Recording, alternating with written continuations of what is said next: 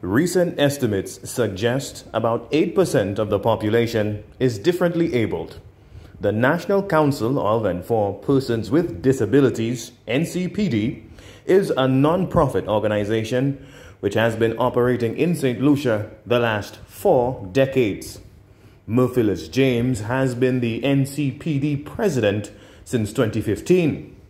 Supported by donations from friendly agencies and an EC $12,500 monthly government subvention, James and the NCPD look after St. Lucia's differently abled population.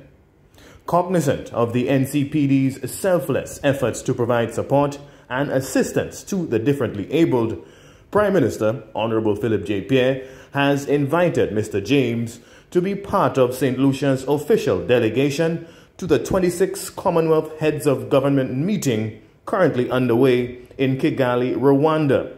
Honorable Pierre and Mr. James will interface with officials representing the Commonwealth Disabled People's Forum to explore avenues for cooperation and review developmental concepts to promote increased participation by the local differently abled population in the development of St. Lucia. In Disabled Peoples International, we have a very simple motto: nothing about us without us. And for too long, we have found that state delegations would travel to various forums where the interests of minority groups are being discussed, but there was no member from such groups present, no direct representation. So we are extremely happy that in this context, the Prime Minister has included our organization and me as a person with a disability, where discussion will be held on our greater inclusion in society, our participation in the Sustainable Development Goals and in the development of our countries. We have been seen for too long as simply objects of charity, but we are here to demonstrate that people with disabilities have the capacity, are already contributing to society. We have people with disabilities in prominent positions across all sectors of society, and we have a contribution to make, and it is extremely thrilling that the Prime Minister has recognized this and has invited me. The services provided by the NCPD continue to benefit hundreds of St. Lucian households every year.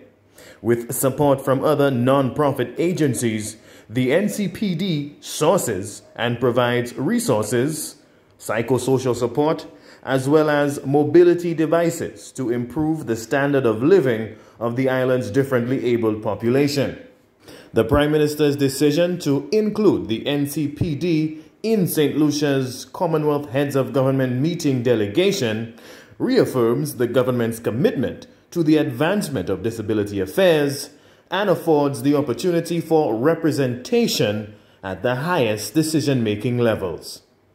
From the Office of the Prime Minister, Rihani Isidore.